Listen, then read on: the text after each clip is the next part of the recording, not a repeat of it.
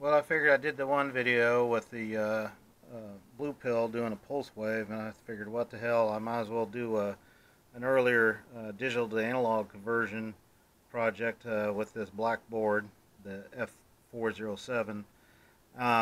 What I have, it's running right now, and what it's doing is it's running a ramp wave. Let's see if I can turn this. There we go. So you can see it a little better. But what it's doing is it's running the pitch up and then back down, and then running the pitch back up and back down, and it is doing this with DMA, so direct memory access of an array of numbers that start from low and then works their way up, and then it starts all over again. It's running in circular mode, and the numbers that it picks up in the array, it sets a value in the DAC register for the digital analog converter, and it does this so very fast it's triggered by a timer. And so I just made kind of like a ray gun sound, and this is what it sounds like. I have a pot right here that I can adjust, but I have to hold this together because it's kind of precarious at the moment. I just did this real quick to get this quick video off before dinner.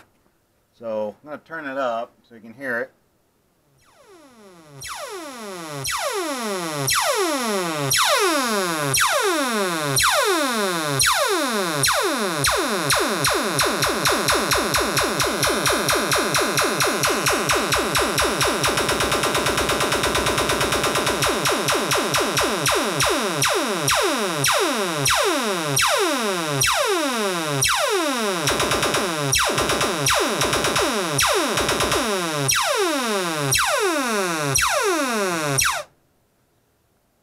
Anyway, get the idea. So it's just a simple ramp wave, and the frequency is being triggered off by a timer.